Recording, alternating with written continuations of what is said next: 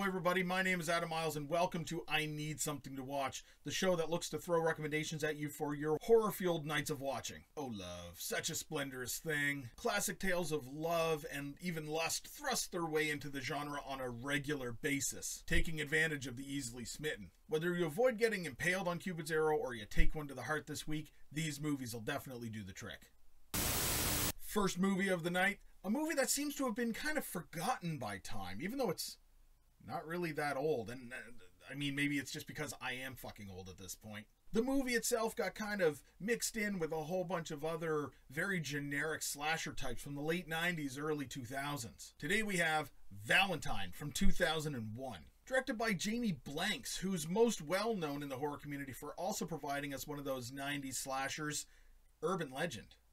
The flick also stars David Boreanaz, well known to any kid of the 90s as Angel on Buffy the Vampire Slayer, and subsequently the show Angel itself, when he was trying to jump into the Hollywood film industry a little bit more rather than just television series. So what's it about? Picture this. Late 1980s, young, nerdish little boy named Jeremy, who just so happens to at a dance be rejected by every girl that he asks, except for one, a girl named Dorothy. A group of bullies actually finds them making out under the bleachers at the dance, where Dorothy proceeds to tell them that Jeremy attacked her. The boys respond with violence, beating him up and ultimately stripping off his clothes. Roughly 12 years later, all those girls, those same girls that rejected him, are enjoying the dating scene. They're young, they're somewhat single, and they're just enjoying life. However, Jeremy has mysteriously disappeared. One of the girls, Shelley, is savagely murdered by a tall man in a long dark coat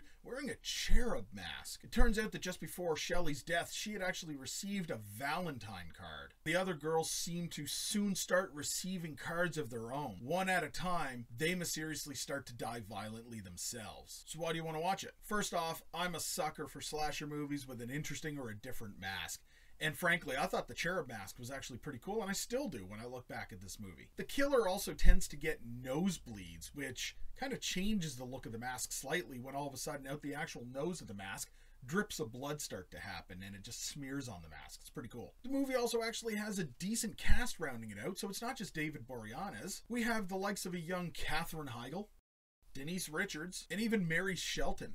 Yes, the movie itself is kind of an atypical 90s slasher, but don't let that stop you. Once again, keep with the theme. Go check it out. The Bride of Frankenstein. Second recommendation of the night. We actually have an Australian flick that I'm going to throw out there. One that actually does get brought up a lot in conversation. It's got a big following behind it, but let's push it out to as many people as we possibly can. The Loved Ones from 2009. From director Sean Byrne, who also gave us genre film The Devil's Candy. This is not your typical girl loves boy movie, far from it. What is it about? After a tragic accident where high school senior Brent Mitchell wraps his car around a tree, ultimately killing his father, he's continuously confronted by the emotional collapse of his own mother. And to block his pain, he escapes into a drug and heavy metal-fueled world of his own making. Dejected and somewhat lost, he eventually does find a reason for happiness and something that could potentially take him out of this world that he's created for himself, and that exists in his new girlfriend Holly, a young, grounded, and caring, as well as amazingly good looking. She's the perfect date for the formal or the prom. His plans are ultimately thwarted by a disturbing set of events that all take place under a mirrored disco ball involving pink satin, a drill, glitter, syringes, nails, and a secret admirer. Brent has suddenly become the prom king at a macabre event where he is also the entertainment. So why do you want to watch it? First off, the effects work and the practical behind it. The torture scenes alone are wince-inducing. And by all means, isn't that why we watch a lot of these movies, folks? We want to see that situation unfold in as much gory and gruesome detail as possible. The movie has a huge and prominently shown influence from such classics as my personal favorite, The Texas Chainsaw Massacre 1974, Carrie, as well as Misery. And I, like a whole bunch of other people, personally believe that this movie created one of the most vile female villains in horror movie history.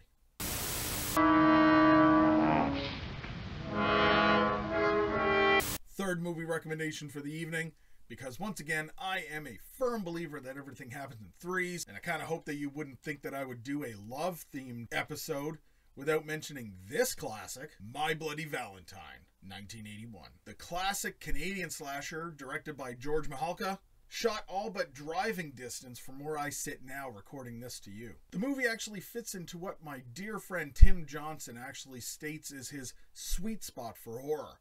Late 70s, early 80s, when things just seemed to be right when it came to horror movies. So what's it about? Valentine's Day, 20 years prior to the main events of the movie, an explosion of methane gas took the lives of a group of miners that are working in the Hanniger's mines in Valentine's Bluff, Nova Scotia. The accident occurred because their supervisors had kind of skipped out early to attend a Valentine's Day dance. 1 year after the incident itself, the only person to have escaped the actual incident, a person by the name of Harry Warden, murdered those supervisors and left a very grim and terrifying warning that the town should never, ever celebrate or hold a Valentine's Day dance again. Skip 20 years, a group of young people from the town of Valentine's Bluff have decided to take it upon themselves to push away the old scary and grim warnings. They're going to hold the first Valentine's Day dance since the incident. When a blood-soaked heart in a box shows up at the police station as a warning not to continue, the dance is canceled. However, the group of young people that are adamant to actually hold this move ahead despite warnings. And it isn't long before they start to die very violently. It appears that Harry Warden himself has returned to punish those who have not heeded his warning. So why do you want to watch this movie? First and foremost, sets are a key part of this movie. It was actually filmed in working mines in Sydney Mines, Nova Scotia, which kind of really sets the tone. Small town vibes, fears, it's a big part of this all. The movie also contains its own folk song ballad, the Ballad of Harry Warden. I mean, that's a rare thing on its own. They don't make movies like that to have their own ballads anymore, folks. As well, the effects work in this movie stand up even by today's standards. In fact, even back in that day when they were filming it, the director openly admitted to having vomited as per seeing one of the effects work live on set being used. Also, this movie still has a huge following over in Europe, specifically apparently Germany. And finally, Quentin Tarantino himself has been quoted as stating that this movie, My Bloody Valentine from 1981, is in fact his favorite slasher movie of all time. Short and sweet, folks. Thank you very much for tuning in. I just wanted to take that opportunity and say thank you once again. If you really like the content that you've been watching, please take a moment, hit that subscribe button down below here, and get notified whenever we put out new episodes and new recommendations. Be sure to also check out the rest of what we produce on the Misunderstood Art Company, including a show that I'm very proud of, where me and a bunch of friends get together, fellow horror fanatics, and we discuss movies in greater detail. That's called They Cast from the Coast. Until next time, keep it creepy.